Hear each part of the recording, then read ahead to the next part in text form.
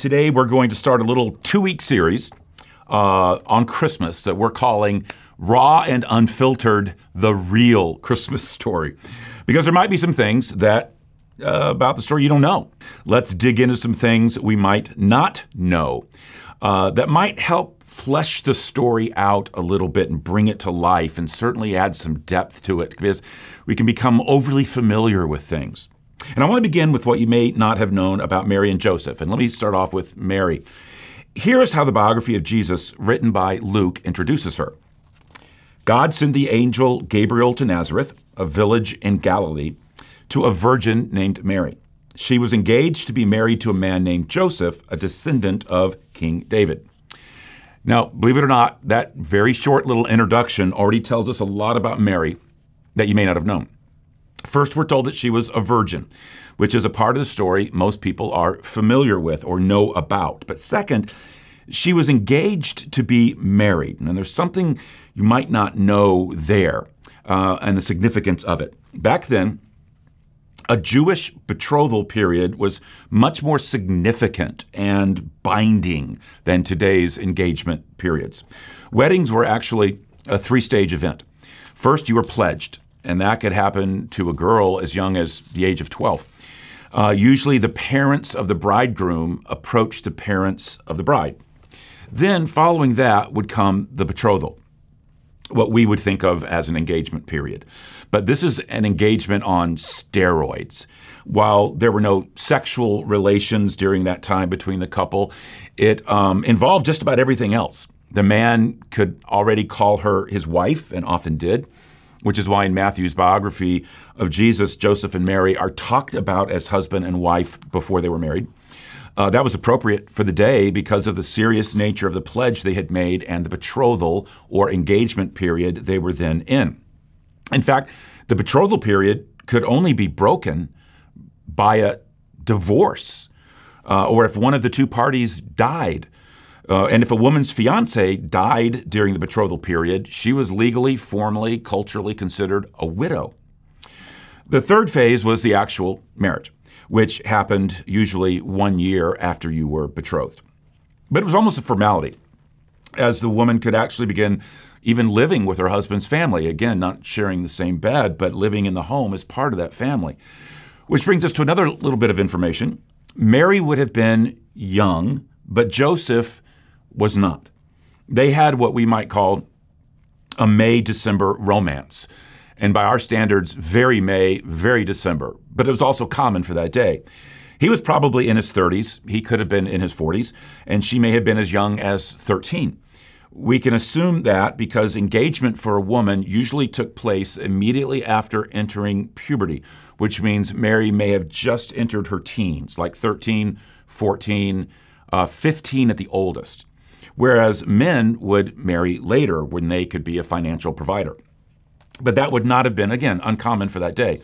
It also explains why we don't hear anything about Joseph once Jesus is an adult. Sometime between the ages of 12 and 30, Joseph apparently died. The last record of Joseph is when Jesus was 12, when Mary and Joseph took Jesus to the temple. The next scene from the life of Jesus in all 4 biographical accounts of his life in the Bible is when Jesus is 30 and begins his public ministry. And in all 4 accounts of Jesus' life, not a word is mentioned of Joseph during that time. When he returns home, when he interacts with Mary, just no record of Joseph at all, no mention of Joseph. And on the cross, before his death, Jesus asks John, his cousin, to watch over Mary, which intimates that Jesus, as the eldest son, had carried that responsibility to that point and now asks another to watch over his mother, which tells us, again, Mary was a widow, and that sometime between the ages of Jesus being 12 and 30, probably in his teen years, Joseph had died.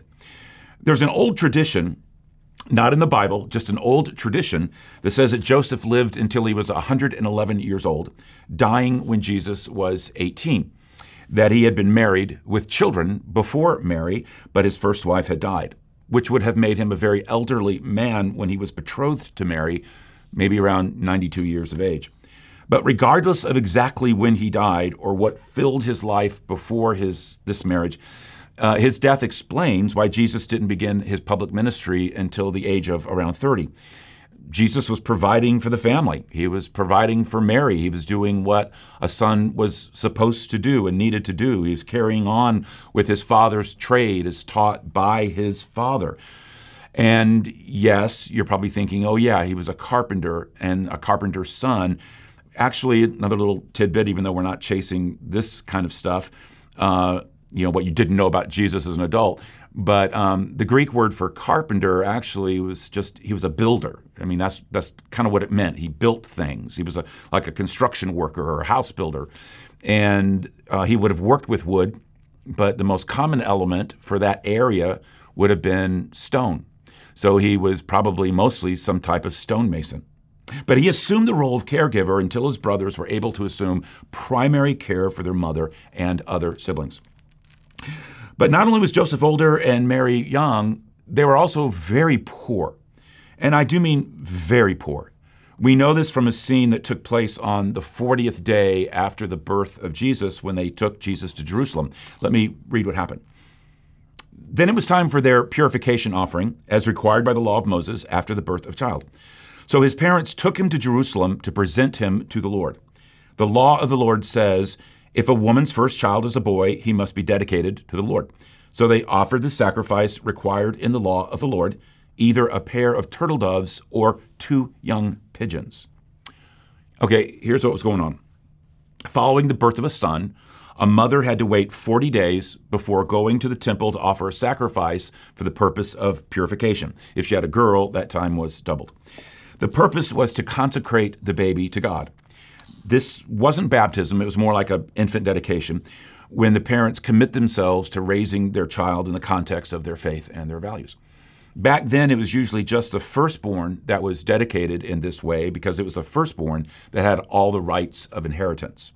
Now, as part of that dedication, it was common and expected to give a sacrifice or an offering to God. We're told here that what they offered, according to the law of Moses, was a pair of doves or a pair of pigeons. That's how we know they were very poor. The best sacrifice, the most common sacrifice, the sacrifice that most would have made would have been a lamb.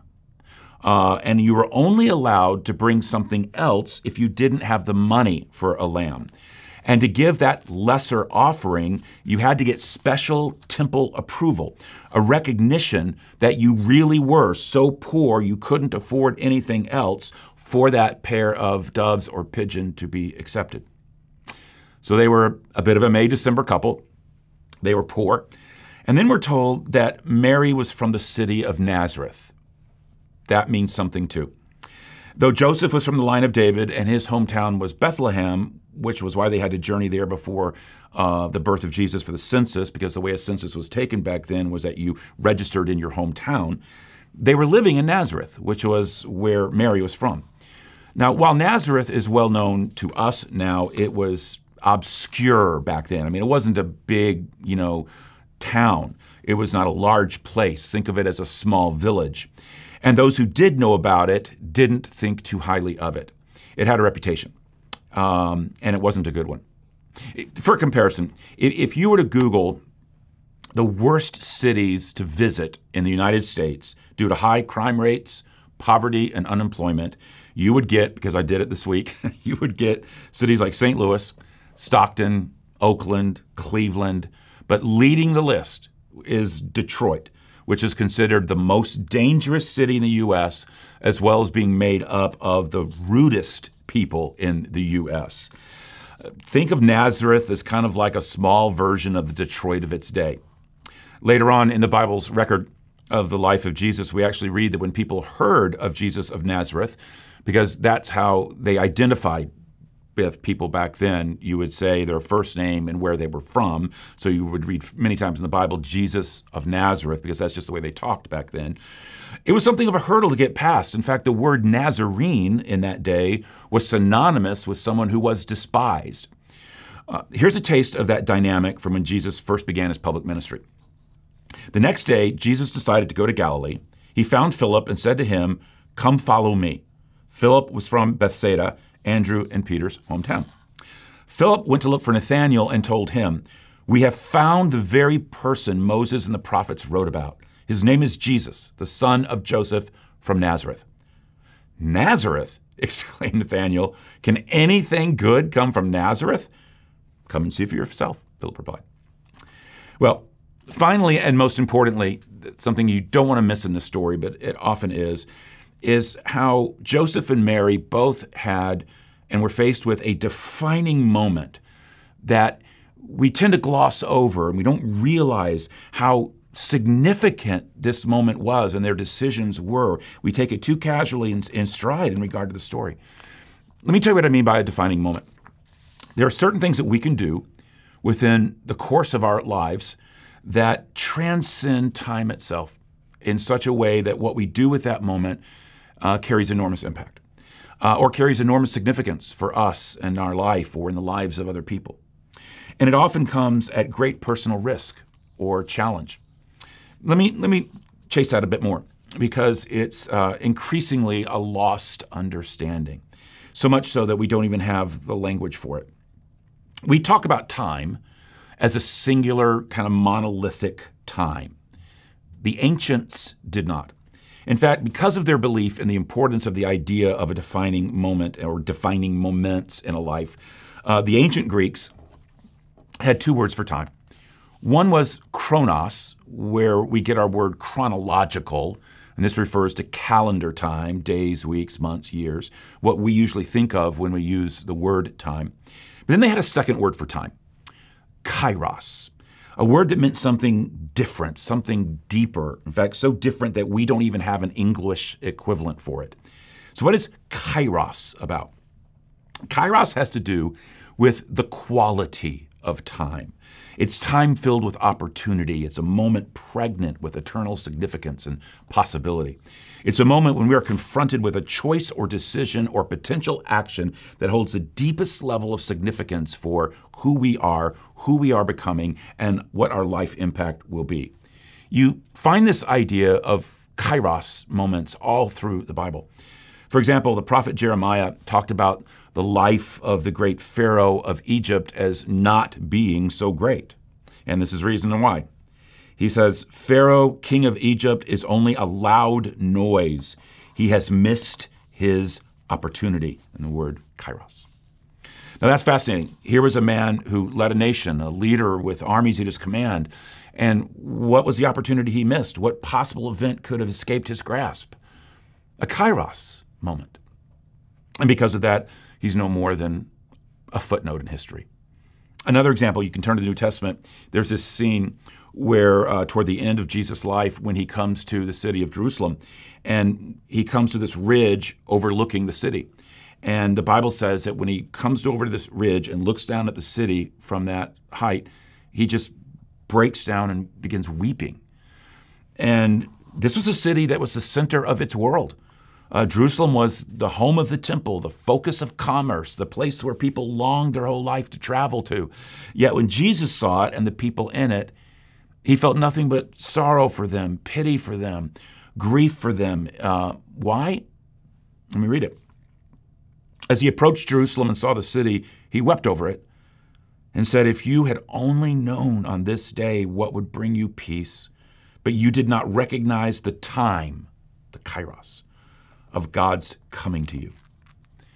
Do you see the power and the depth of these moments? I really appreciate how Osgenis described it. Let me just read his description. He says, nothing is more critical than to recognize and respond to such a moment. Before will hardens into fate and choice into might have been, the kairos hour is the moment when the present is at its greatest intensity and the future is uniquely open to our decision and action. Which is why the Bible teaches us the following life truth.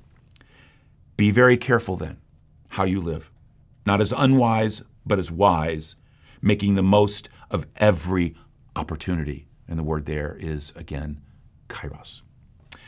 And as I've studied this, these moments are almost always character-based. They speak to issues of virtue. They have to do with choosing between right and wrong, overcoming temptation, responding when God taps you on the shoulder of your heart with personal conviction. They deal with courage and fortitude, trust and faith. these are moments where God directly asks us to do something, and the choice is, are we going to obey or not? And it shapes the deepest part of who we are and who God is calling us to be. And they often, again, come in the form of a decision, a choice. And this is what marked Mary and Joseph more than anything. We know what they chose, but do we know the depth of what a kairos moment it was for them? This is what most people miss about the Christmas story. I mean, first, let's think about Mary. An angel comes and tells her that she has found favor with God, that she's going to have a baby conceived by the Holy Spirit, a son, and she's to give him the name Jesus. Okay, that wasn't the defining moment. The defining moment was her reply. Let me read it. I am the Lord's servant, Mary answered. May it be to me as you have said. Now think about that reply, that response in light of her situation. She lived in a small town. There would be scandal. She'd have to tell her parents. She was going to have to tell Joseph. Who could possibly believe this? An angel, oh, right, came to you. And this is by the Holy Spirit. Joseph knew he hadn't slept with her. So who had she been sleeping with? I mean, what kind of girl was this? And legally, he could divorce her. That's not all. In that day and time, the penalty for adultery was death by stoning. So she knew that she'd have to endure scandal, probably divorce, and possibly death. So keep that in mind when you hear the words, may it be to me as you have said. She could have said no. She could have said, find someone else. I mean, anyone else, this is too much. But this little teenage girl said yes. Now think of Joseph. The Bible tells us, in a detail found in Matthew's account of the story, that Joseph was going to divorce her quietly when she told him the news. And that tells you something about him. Based on his Jewish faith, and he was a very pious man, he only had two options.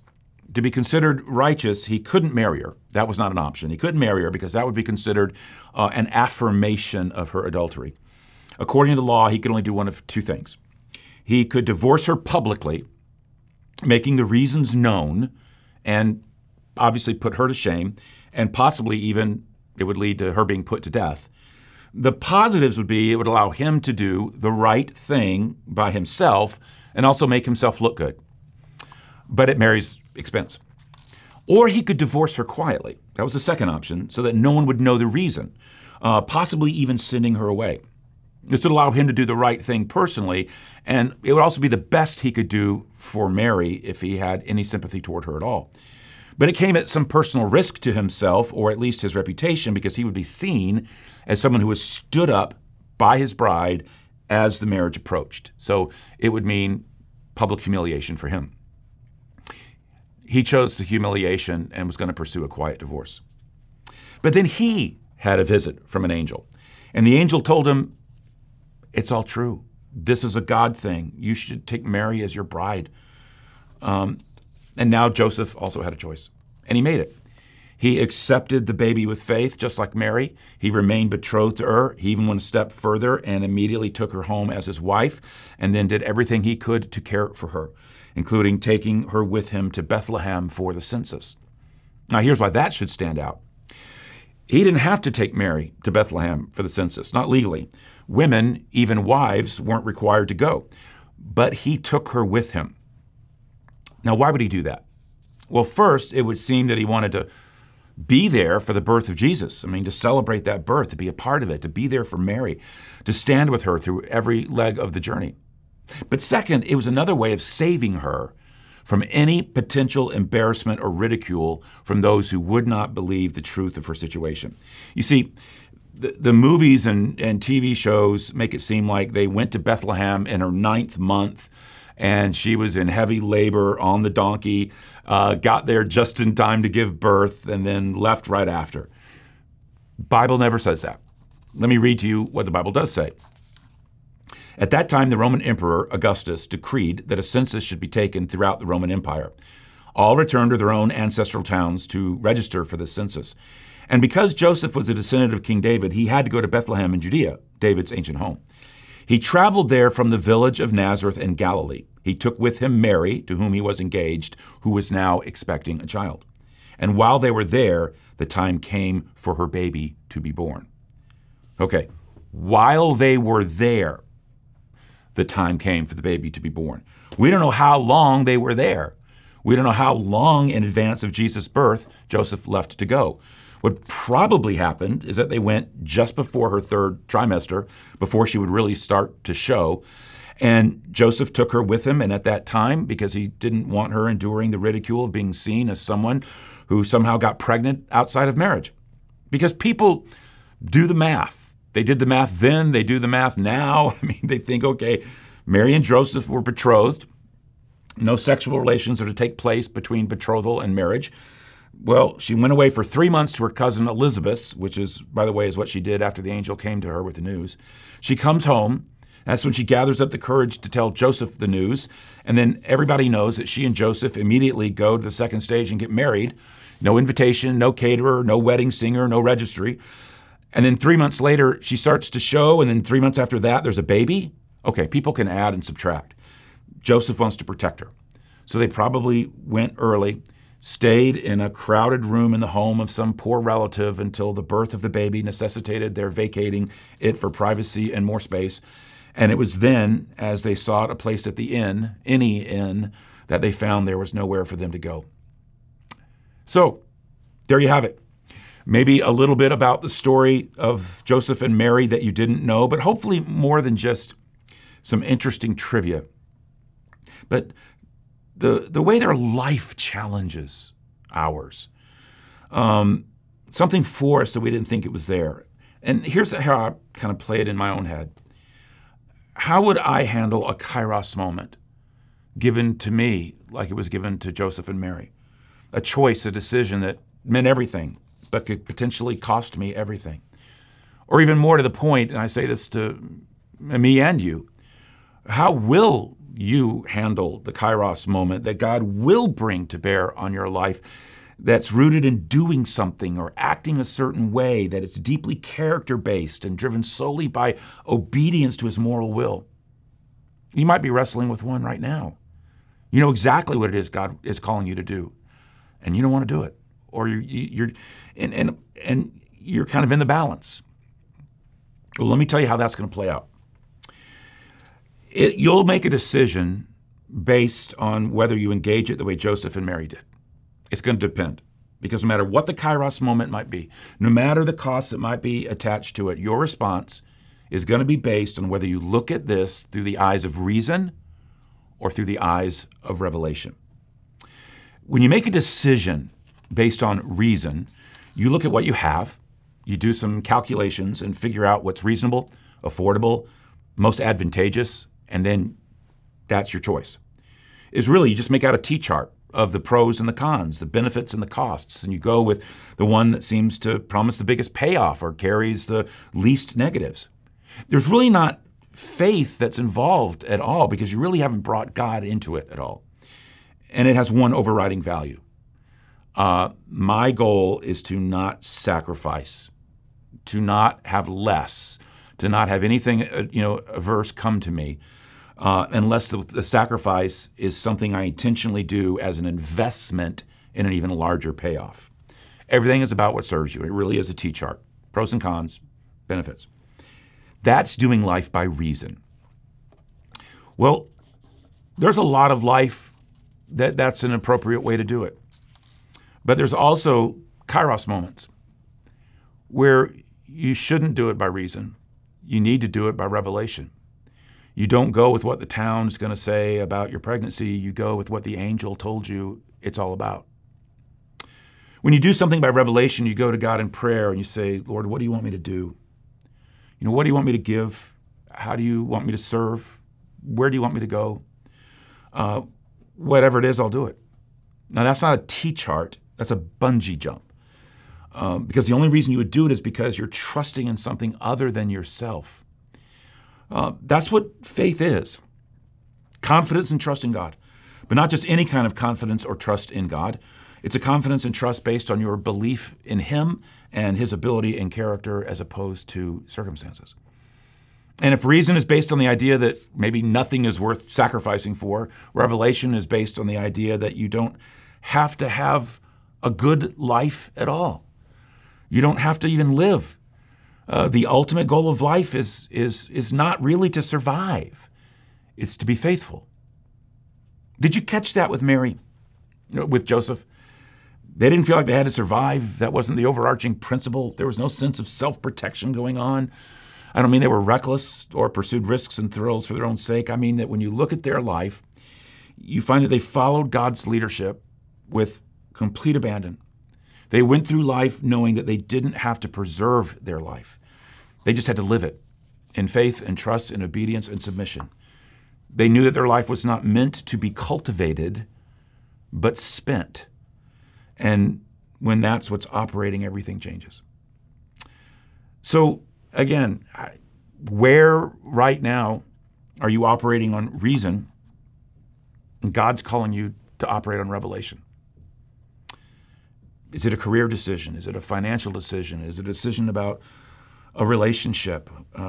Where is God giving you the chance to say, may it be to me as you have said?